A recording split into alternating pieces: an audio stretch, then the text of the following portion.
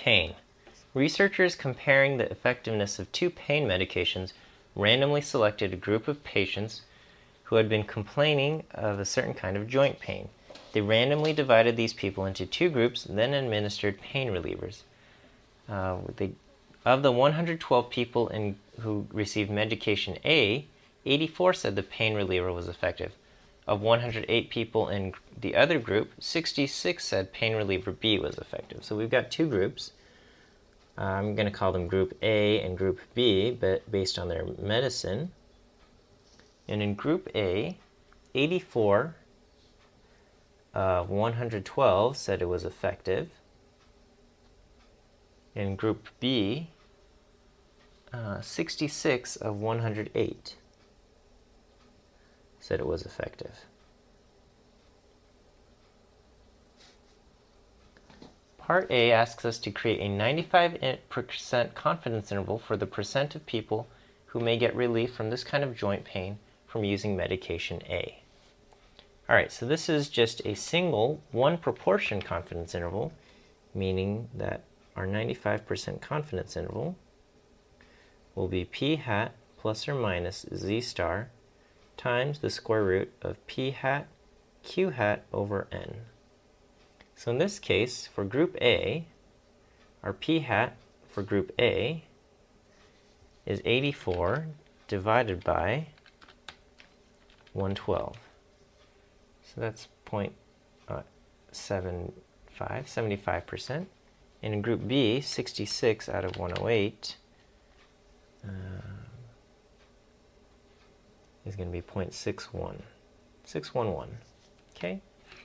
So for Part A, it's creating a 95% confidence interval for medication A. It's going to be 0.75 plus or minus our z star, 1.96, times the square root of 0.75 times 0.25, 1 minus 0.75, divided by 112. So this becomes 0.75 plus or minus, let's do this, 0.75 times 0.25 divided by 112. Take the square root of that times 1.96.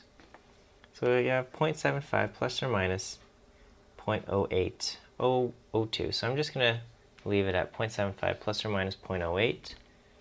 And that gives me, on the lower end, 0.67, and on the upper end, 0.83. That's my 95% confidence interval. For medication B, we're going to make another 95% confidence interval, this time centered at 0.611 plus or minus 1.96 times the square root of 0.611 times 1 minus 0.611, 0.389, divided by 108. And so I have 0.611 times 0.389 divided by 108. Square root of that times 1.96. I have 0.611 plus or minus 0.092. Okay, and that gives me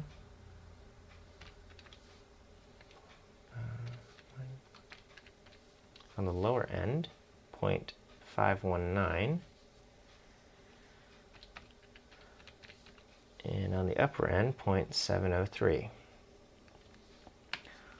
So Part C asks, do they overlap? And the answer is yes. On here, it goes all the way down to 0.67, and over here, our confidence intervals goes all the way up to 0.703. So there is a little bit of overlap. Yes, there is some overlap.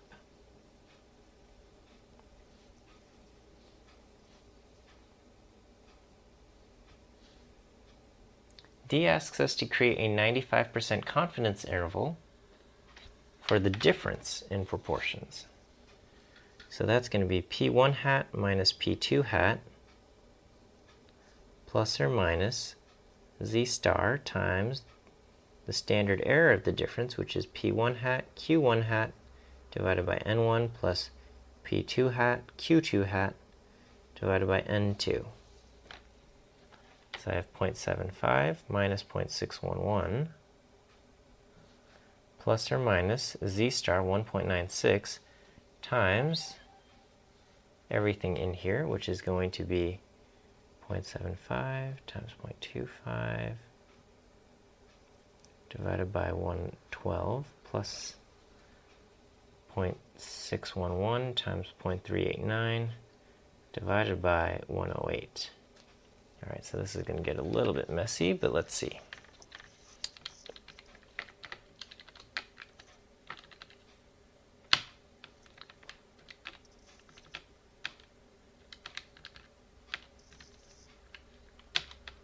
Okay, we take the square root of that times 1.96, and I get plus or minus 0.122, and over here I have 0.75 minus 0.611, 0.139. So my confidence interval minus 0.122 gives me 0.017 on the lower end to 0.261.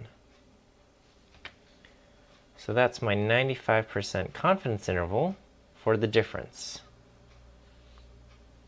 All right, part E asks, does the interval contain 0?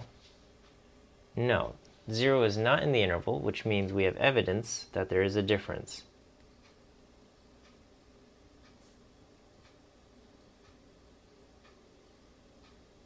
And then F says, why do the results in part C and E seem contradictory? If we want to compare the effectiveness of these two pain relievers, which is the correct approach and why?